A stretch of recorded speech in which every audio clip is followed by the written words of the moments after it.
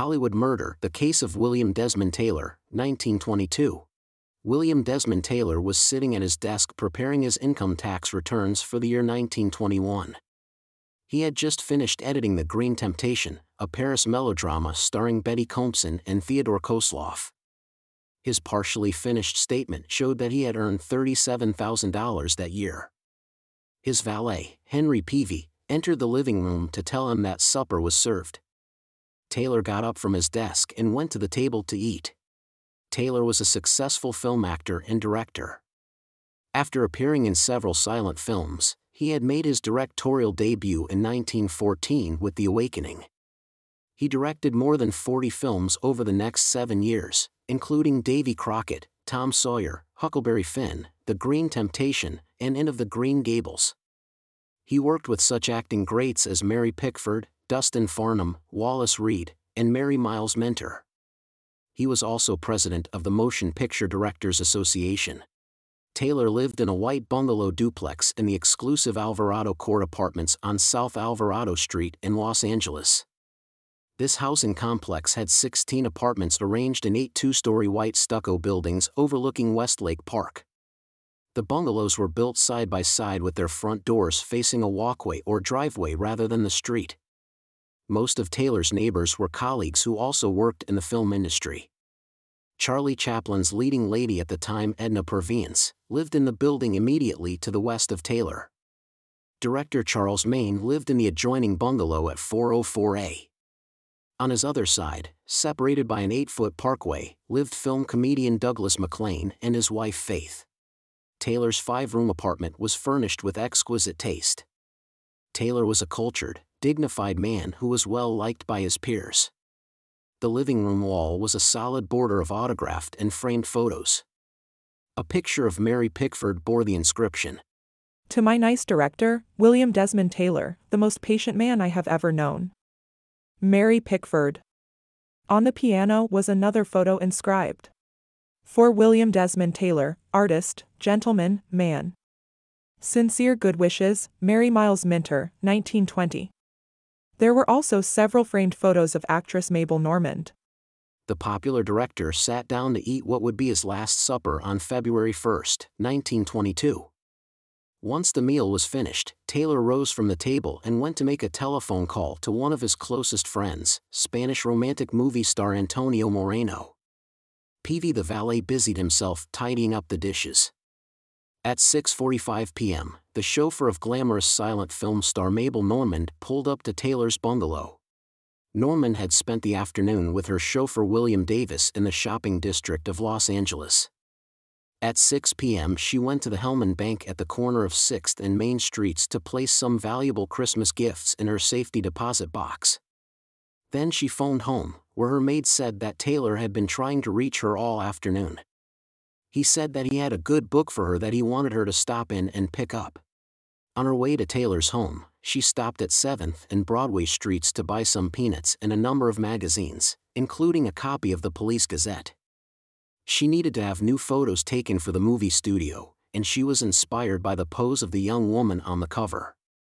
She ate peanuts in the back seat of her car and tossed the shells on the floor. As she emerged from the vehicle to walk up to Taylor's door, she told her chauffeur to clean up the car. Peavy answered the door and told her that Taylor was on the phone. Not wanting to interrupt her friend, Normand waited outside on the front step. When Taylor finished his phone call, Normand stepped inside and visited with the director for about 35 minutes. Peavy mixed them orange blossom cocktails, gin and orange juice, which they enjoyed as they sat on the Davenport in the living room chatting. Having finished work for the day, Peavy left the house at about 7:30 p.m. and stopped to visit outside with Normand's chauffeur before heading home for the night. Taylor gave Normand the book that he had set aside for her. The two emerged from the bungalow at about 7:45 p.m., soon after Peavy's departure. Taylor escorted Normand to her car. She would be the last person to see him alive. At about 7:55 p.m., Taylor's chauffeur Howard Fellows tried to phone Taylor. There was no answer. Fellows was driving Taylor's car and had been told to call him that evening. He went to Taylor's bungalow and rang the doorbell at 8:15 p.m. to return the car keys as instructed. The lights were on in the house, but there was no answer. He put Taylor's McFarlane vehicle away and went home. Edna Purviance returned home at about midnight and noticed a light on in Taylor's bungalow, but she decided not to disturb her neighbor. Henry Peavy arrived at the Taylor residence the next morning, February 2, 1922, at 7:30 a.m. to start work. Oddly, the bedroom was dark and only the downstairs light was on. His first task was to make breakfast. He had stopped by a drugstore on his way to work to buy a bottle of milk of magnesia for Taylor. At Taylor's house, he picked up the newspaper that was resting on the front doorstep, inserted the key in the lock, pushed open the door, and let out a piercing shriek. The furniture in the house was in the same place as it had been when he left the night before. 2 empty cocktail glasses stood on the table. But Taylor's body lay stretched out on the living room floor near his writing desk. He was lying on his back with his feet toward the door and a chair was resting over one of his legs. He was fully dressed in a vest, coat, collar, and tie. His clothes weren't rumpled and his arms lay straight at his sides. A checkbook was open on the desk in the living room, a pen resting nearby. Frightened by the discovery of his employer's body, Peavy ran back outside screaming that Taylor was dead. Bungalow owner E.C. Geeserum emerged from his home dressed in a housecoat. He was the first person to enter his tenant's house, followed by Charles Maine and Douglas McLean. Within moments, tenants of nearby bungalows began swarming into the apartment and milling around the body. Detective Lieutenant Tom Ziegler was the first police officer to arrive on the scene just before 8 a.m. He was careful not to touch the body, and he ordered everyone to leave the house. Without moving the body, a doctor in the crowd stepped forward and conducted a cursory examination. He concluded that Taylor had died of natural causes, possibly heart trouble or a stomach hemorrhage. Charles Ayton, general manager of Famous Players Lasky Corporation, a subsidiary of Paramount Pictures, arrived while Ziegler waited for the coroner. He immediately went upstairs to Taylor's bedroom and collected some of the victim's letters and personal belongings. Ziegler did not stop him. He knew Ayton personally and understood that the studio executive had been a friend of Taylor's. Ayton subsequently destroyed the letters. When later asked why, he said that they were letters from married women, and he was trying to protect Taylor's name from being dragged into a scandal. When Ayton came back downstairs, he walked over to where the body lay and began talking to Ziegler. He didn't believe that Taylor had died of natural causes. Deputy Coroner William McDonald arrived at about 8:30 a.m. He slid his hand under Taylor's body. When he pulled it out, he found blood. He and Ayton turned over the body and discovered that Taylor had been lying in a pool of blood. Ayton opened Taylor's vest and noticed a hole on the left side. He and McDonald pulled up the shirt and vest and found the wound. Ziegler phoned the homicide squad immediately. Clearly, Taylor's death was no accident. Investigators H. Klein, Ray Cato, Wiley Murphy, Billy Cahill, and Jesse A. Wynn arrived and discovered that Taylor had been shot at close range with a .38 caliber revolver, likely a Smith & Wesson. The bullet was unusual, it was old and the design was no longer used, but it had entered through Taylor's left side and traveled upward until it lodged in the right side of his neck just under the skin. There was also something odd about the crime scene. The body appeared to have been neatly posed, and the clothes were not rumpled. The bullet holes in Taylor's coat and vest did not match up with one another. When Taylor's arms were at his sides, as he was found, the hole in the coat was significantly lower than the one in the vest. The two holes only matched up when the left elbow was raised. Someone had rearranged the body post-mortem. Police initially believed that Taylor had been held up and his hands were raised in the air at the time that he was shot. Taylor had gone to Europe during the summer of 1921, leaving his home in the care of Edward F. Sands, his cook and valet. When he returned, he discovered that Sands had left a week earlier, around July 15, 1921.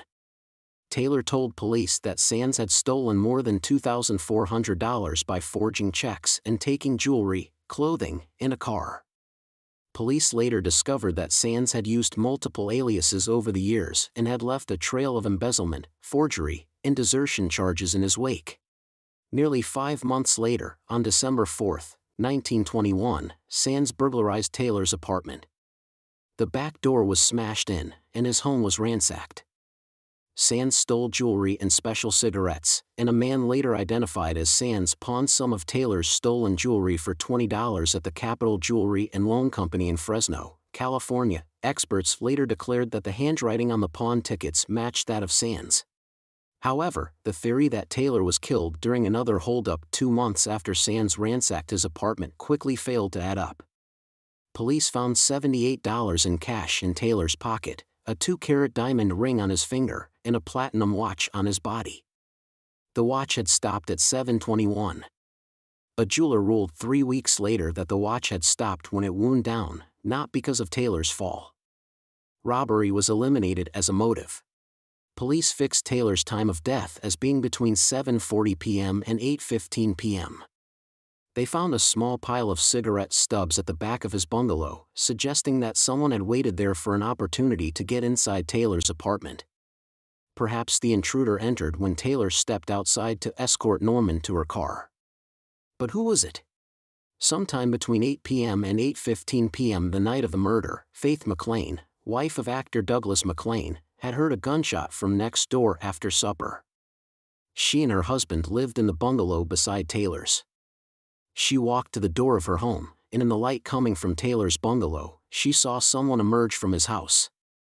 The person was wearing a heavy coat of the Mackinac type, a cap, and a muffler around their neck. It was a funny-looking man, she later said. The person she saw paused on Taylor's porch and looked back towards the half-open door as though someone inside had said something. Then the person calmly closed the door of Taylor's apartment and faced Mrs. McLean as he came down the steps and walked leisurely towards the street. McLean then assumed that what she had heard was the sound of a passing vehicle backfire, not a gunshot. Stories of Taylor's murder and possible leads, both real and imagined, were splashed all over the newspapers. In some reports, a streetcar conductor claimed to have seen a man who fit the description that Mrs. McLean had given. According to that particular story, the man was seen boarding a car on Maryland Street at either 7:54 or 8:27 p.m. the night of the murder. Another man insisted that shortly before the murder, someone stopped him on the street and asked for a fictitious address and then asked where Taylor lived. He gave the man the information that was requested. According to another report, 2 men at a service station said that a man fitting the description asked them shortly before 6 p.m. where Taylor lived, and the men told him. The identity of the man, whom McLean later said could have actually been a woman dressed as a man, was not the case's only mystery. With his murder, Taylor's true identity was finally unmasked. To his friends, William Desmond Taylor was really William Cunningham Dean Tanner. He was born in Carlow, County Carlow, Ireland, 56 miles from Dublin, on April 26, 1872. He came to the United States in 1890. 18 years later, he ran a New York business whose share of the profits amounted to a cool $25,000 a year, a considerable amount of money at the time.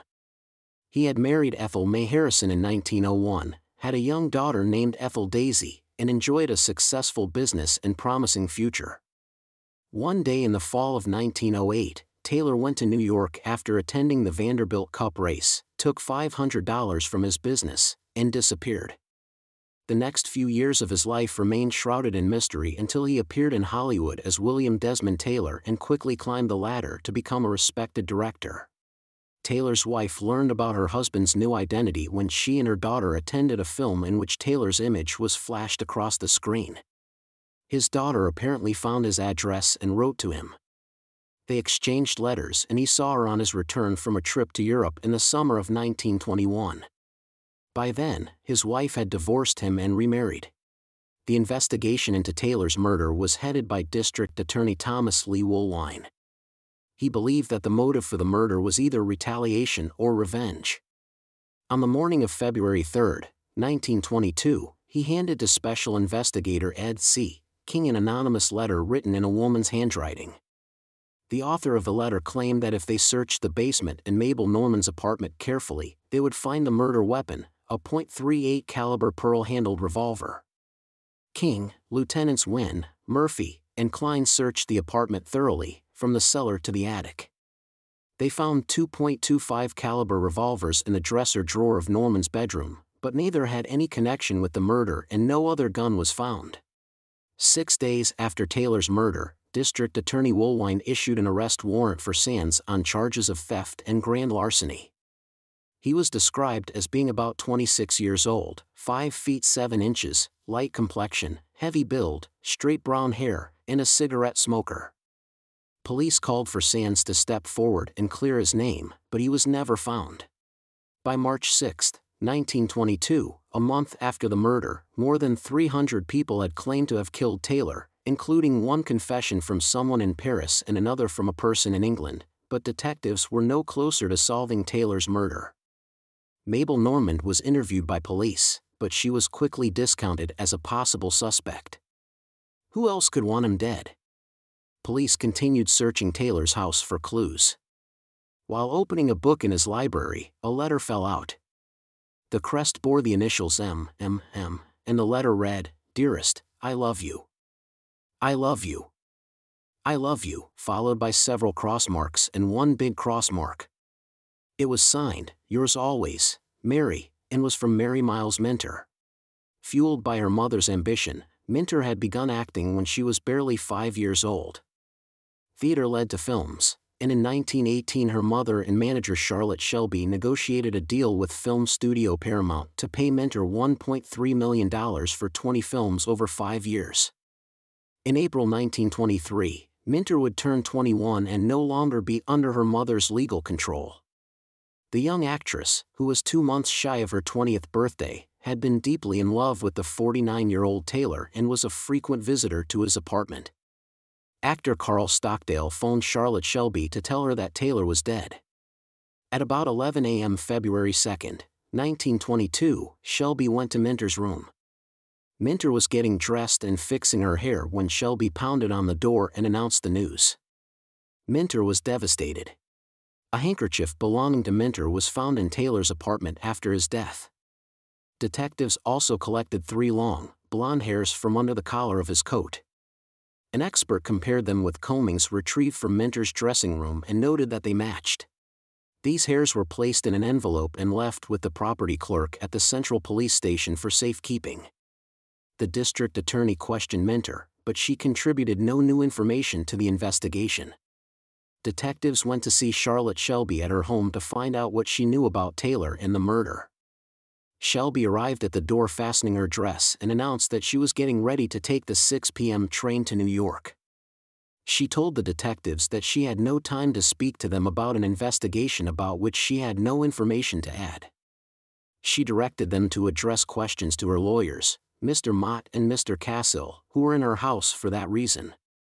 Special Investigator King learned from Shelby's mother, Julia Miles, that Shelby had spent the day of the murder shopping, the early evening visiting friends, and returned home at about 9 p.m. Theories were also put forward that Taylor's death was related to a drug ring. He wasn't an addict, but some of his friends, including several women, were known to be addicted.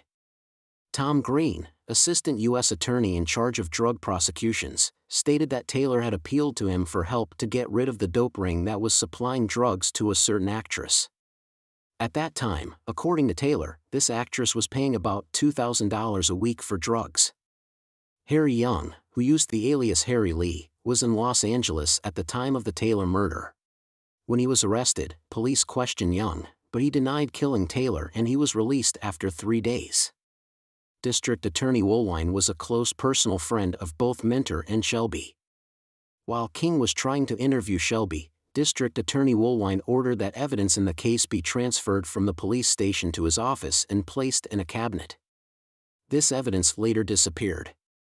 Everything except Taylor's coat and vest were later taken to Woolwine's home. Woolwine passed away in 1923 and was succeeded by Asa Keys. Drama surrounding the case continued to unfold. In August 1923, less than 4 months after reaching the age of majority, Mary Miles Minter announced plans to bring court action against her mother. She wanted to try to take possession of the fortune that she had made while working in films. She said that she had earned more than $1 million, and her mother handled all of her money. She told reporters, "I have been the wage earner, the family meal ticket ever since I was 5 years old. I wasn't given a chance to get more than 3 or 4 years of actual schooling. Mother was ambitious socially and financially, and I had to turn beauty and talents into cash." Minter claimed that her last contract had called for her to be paid $1.3 million. When her mother showed her the figures, $175,000 was credited to Shelby and $165,000 to Minter. Household expenses, for Shelby and daughters Margaret and Mary, had been deducted from Minter's share.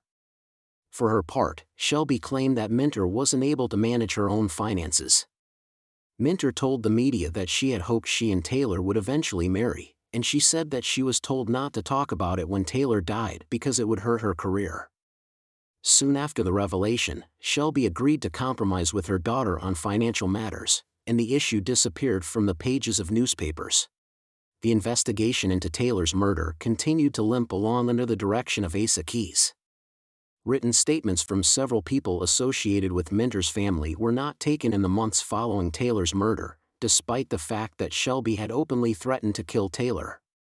Shelby was jealous of any attention that men paid to her daughter, and she had threatened to kill others, including actor Monty Blue and actor/director James Kirkwood. She had repeatedly threatened to murder Taylor if he continued paying attention to Minter.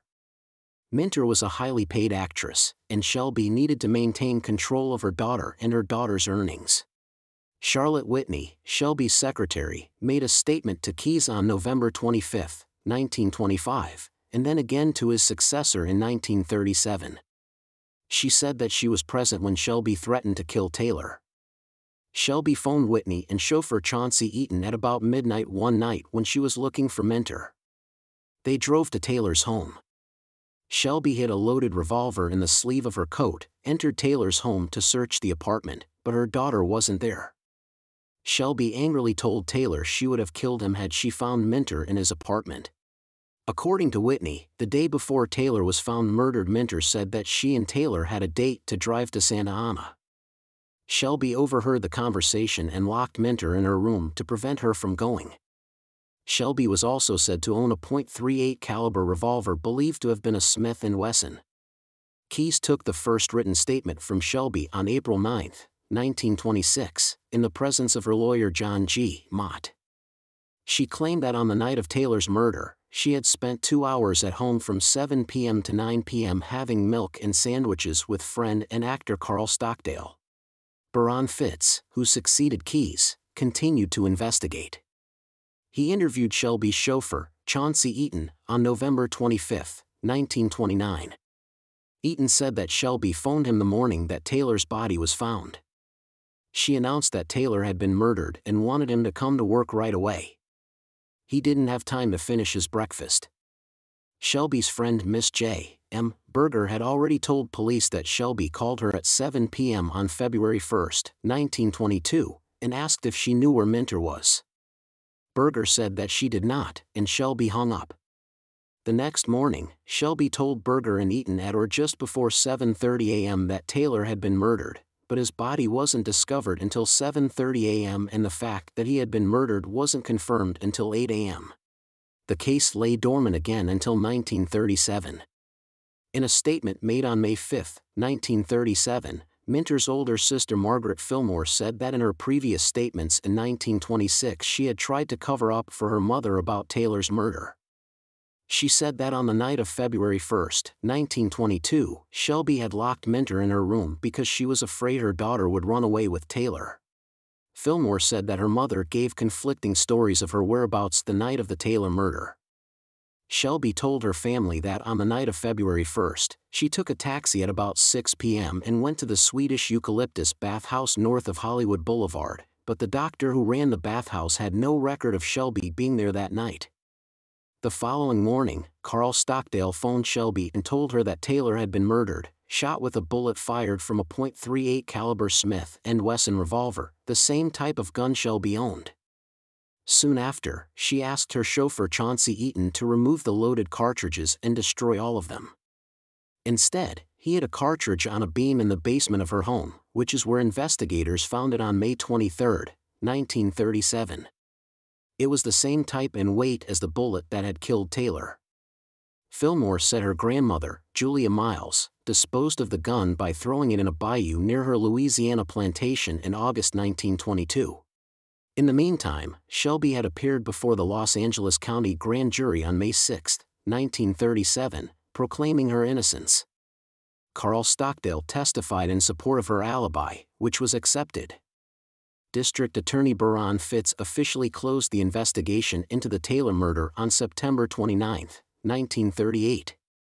It would be reopened if any new evidence were uncovered, but in a case that appeared to be plagued by corruption and poor management of the crime scene, none ever was. An estimated 10,000 people lined the streets of Hollywood for Taylor's funeral on February 7, 1922, at St. Paul's Pro-Cathedral.